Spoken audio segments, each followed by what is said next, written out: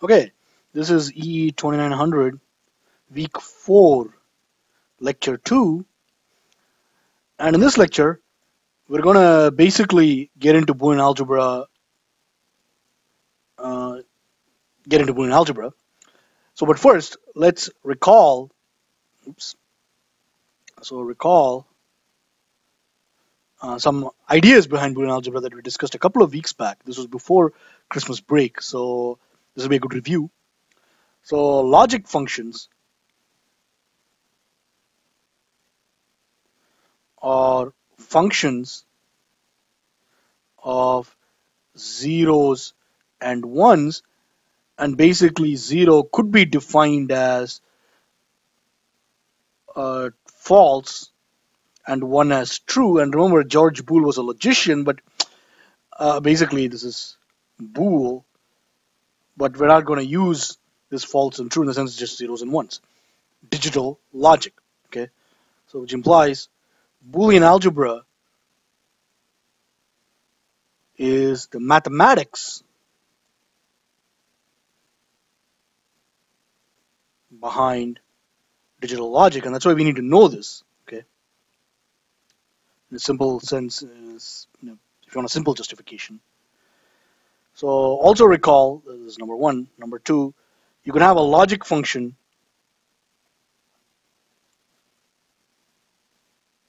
of n variables, that is x0 is the input, let's say through xn. Then you have, let's say, one output, y, okay? Let's see an example where we can have multiple output logic functions, but basically the number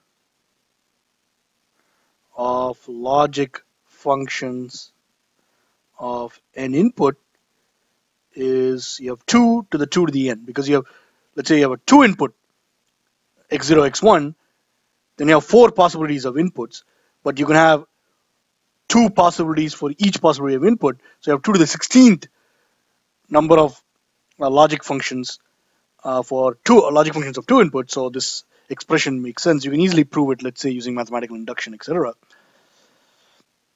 And side note again, which I mentioned a few weeks back, is your book starts from x1 and starts at x1, but I'm going to start the least significant digit at x0. Okay, but let's look at some examples. So here is a logic function of one variable. So x0y, 0, 1, 1, 0. The one which we most commonly use is the not, x0, that's y. And also recall that I can have multiple input not gate. Basically, it's a bus. Okay, so this is the designation for a bus. So let's say I can have like an 8 input or a byte not gate. And in lab, if you recall, we used a hex inverter. That is in lab 0. It had 6 NOT gates in one chip, but there it is. Okay.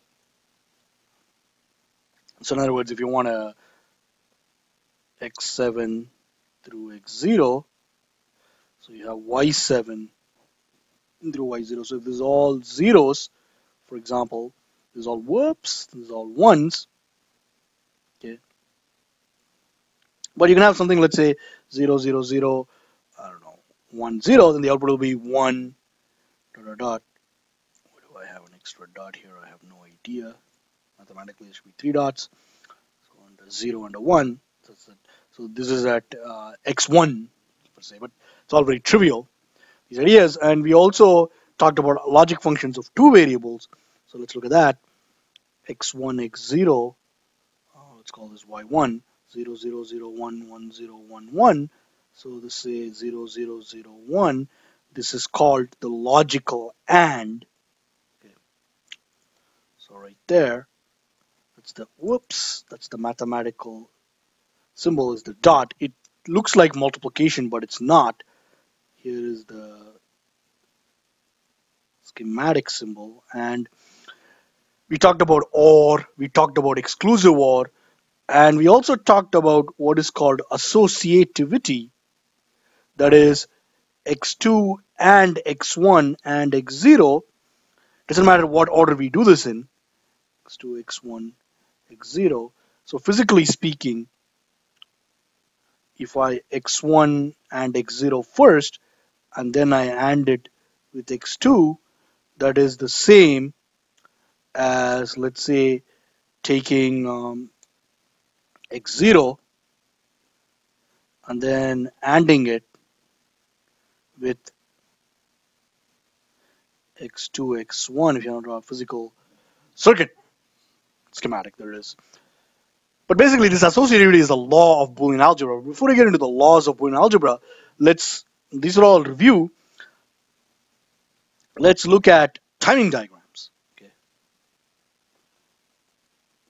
And this is, let's see what section in the book this is. Huh. It's not here, but anyway. Timing diagrams, you can read up in the appropriate section of the book. It is basically another way to represent logic functions. It's a plot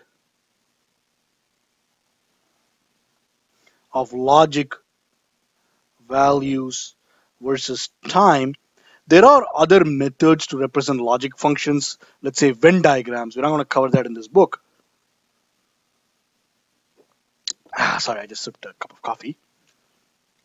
Anyway, the timing diagrams are important because and they're used everywhere in data sheets, etc., used to indicate propagation delay. Right?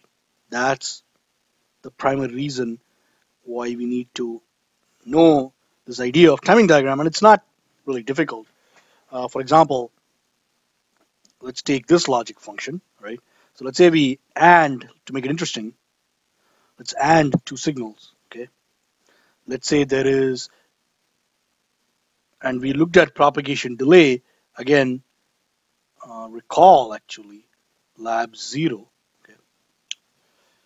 So going back, let's make a NOT. So let's make a NAND gate, but then let's separate out, let's call this delta tau. So I don't know, let's call this F, just F, right? So what we can do is we can basically plot the logic value. So let's say we have x1, x0. So x1 is initially 0, and then it goes to a 1. Okay? Right there. This is at some time. Let's see, x1, and then let's do something for correspondingly for x0. So this is logic 1. Okay? And x0 is 0 for quite some time, right? And at some other time value, it goes to a 1. And then let's just leave it at this.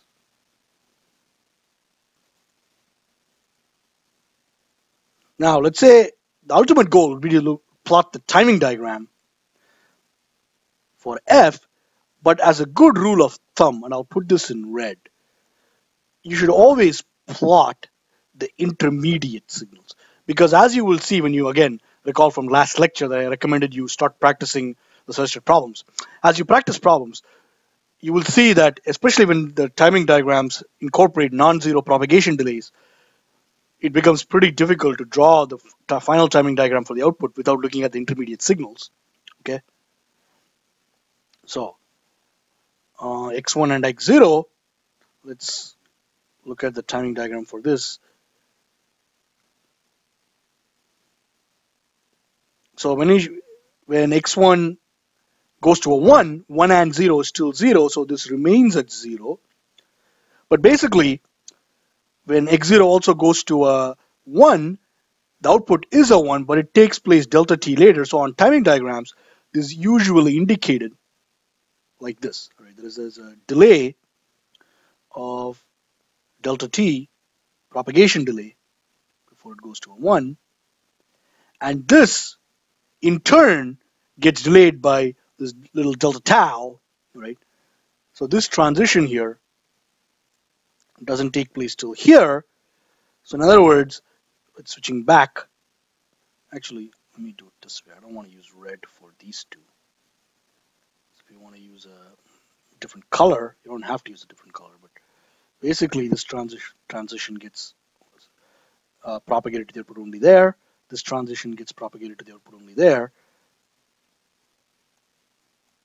So in other words, your f was initially a 1 till there, and let's call this t1 and let's call this t2. So here's the time axis, if you will. And people usually don't draw this time axis because it's pretty messy. So, I mean, the function of time is implied, so I'm just going to erase it. Whoops, I'm still in erase mode. It's right there. Okay. So let me expand upon this. In the sense right there, I'm going to make the line longer. But anyway, the basic idea is that propagation delay from the input to the output here is delta t plus delta tau. Okay. So, oops. I wish there were an easier way to, a quicker way to switch colors, but there it is. Okay. So and delta. So let's see. This is basically here delta tau, and delta t and delta tau need not be equal to each other, but the worst case propagation delay Tp is delta t plus delta tau. So again, like I recommended, it's useful if you, it's instructive for you to draw all the intermediate signals, and there are a lot of practice problems from your book, and you should practice this. Okay, it seems very trivial, but it can get pretty hairy when you have like a lot of logic gates. Okay. So now, having talked about timing diagrams, let's get into the crux of 2900, which is Boolean algebra, and this is section 2.5 in your book. Okay, so the interesting thing about any mathematical system is that there are some, you could say, God-given truths, which are called axioms. Okay, so these axioms are statements that we take without any proof. Right? So the axioms of Boolean algebra are not that many. But this whole axioms thing is pretty interesting in the sense there's a logician, or there was a logician, named Kurt Gödel. There's a very good book called Gödel, Escher, and Bach, which if you haven't heard of or if you haven't read, you should read. But anyway, this guy came up with something called as the incompleteness theorem, where he basically said, he proved that if you take any mathematical, I believe I only understand a summary, high-level summary of what he did. His work is so beautiful that when he used to work at the Institute for Advanced Study at Princeton, and he was there at the same time Einstein was there, and Einstein was supposed to have remarked that it was an honor for him to walk home every day with Kurt Gödel. But Gödel basically proved that if you take any mathematical system, you need to have axioms. And let's say you come up with a system where the axioms become theorems, you have to introduce axioms to do that. So in any mathematical system is incomplete in the sense there has to be axioms for it to work, and he proved this. But it's fascinating. That's why I mentioned this aside. But the axioms of Boolean algebra are, when I go through section 2.5, as you will notice if you, and you should have read the book, there's a lot of there's a lot of writing, right? I'm not going to write all the axioms, all the theorems. I'm just going to do particular examples, and again, you should practice a lot so you understand these ideas down cold. So 0 and 0 is 0, okay? Recall that this is the OR sign, 1 or 1 is 1, and there's a whole bunch of these axioms. So dot dot dot. So for A, for B, for example, if x is 0, then so x naught is 1. If x is 1, then x naught is 0, and this is the not function. Again, if you think about it, in this case, it makes intuitively to call this the not. You can call this anything else, but it makes sense to call it the not, right? Now, let's look at some single variable theorems, right? Some of these are should be obvious. Some of these may not be. Maybe all of them are obvious. But you should. These are not axioms. These can be proved using obviously a truth table, but I don't recommend this. Or axioms. Okay, and it's recommended you use axioms. Okay, because it's more elegant to use an axiom. So an example of a single variable theorem is x and 0 equals 0. And it's kind of obvious how to prove this using axioms, in the sense you can simply use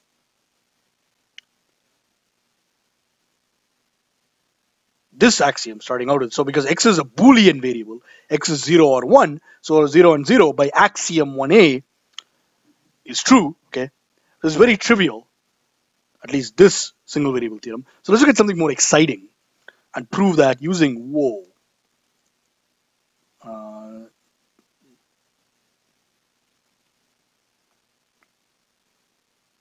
so you can prove 2 or 3 variable theorems using axioms. But once you prove a theorem, you can use that in the proof of a subsequent theorem. For example, 12b. So this is basically, let me write it out, 2 and 3 variable theorems.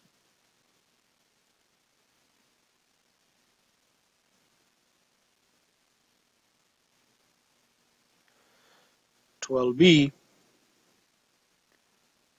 prove that x or y and z is x or y and x or z. Okay. So for the proof, we are basically going to use, turns out, 12a, which is the distributive rule. So for the proof, we start with the right-hand side,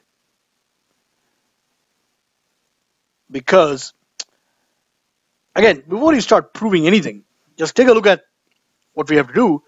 And if you think about it, the right-hand side in this case has more terms than the left-hand side. So it will be intuitively obvious to start on the right-hand side and then go to the left-hand side. Or, of course, you can also start on the left-hand side and go to the right-hand side. But you really cannot, you shouldn't say, okay, here's the left-hand side, here's the right-hand side, hence they are equal, etc., etc. Right? So that's not the way to prove things. So now what we're going to do is we're going to write this using 12a. And on the exam, if I want to ask you to prove something, I'll give you, okay, here are some of the theorems, for example, you can use, right? So you have to use the theorems I give you. If you use any other theorem, you should first prove it on the exam before using it to prove the expression in question.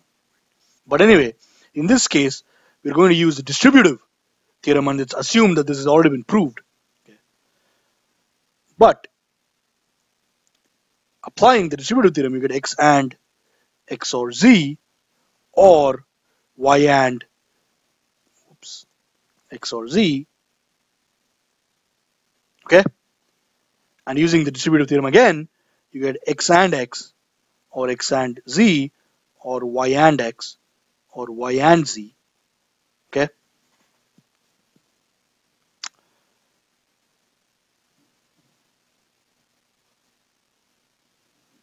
So going on, x and x is x, right? So what I'll let you do is I'll let you fill in what are all the different theorems. So let me write it out. Students, fill in theorems that we used. Okay, so I'm asking you to fill this in. So x and x is x, or x and z, or x and y, or y and z. And basically what I'm doing is, as I'm simplifying this, I'm looking at, I have an I on the left-hand side. So what I want on the left-hand side is x or y and z. So there should be somehow, I should get x or y and z from this. And then that tells me that I should try to keep y and z and try to simplify this part. And that's what motivated me to do this. Now, how do I eliminate this? If I use distributive theorem again, you get x and 1 or z or y and z. So basically, it's like this distributive theorem, but applied from right hand side to left hand side, if you will. But 1 or anything is 1, so there's x and 1 or y and z. Again, students, fill in the missing theorems that we used. This is x or y and z, which is equal to the left hand side. So we are done. This little square means QED, or quod erat demonstratum. I've demonstrated what I've started out with, or what I've demonstrated what I wanted to do. And that's about it for this example. And that's about it for this online lecture video. So next time we'll continue with Boolean algebra. And please, again, if you haven't read the book before lecture, the appropriate sections, please read it. And please start practicing problems. All right, see you next lecture.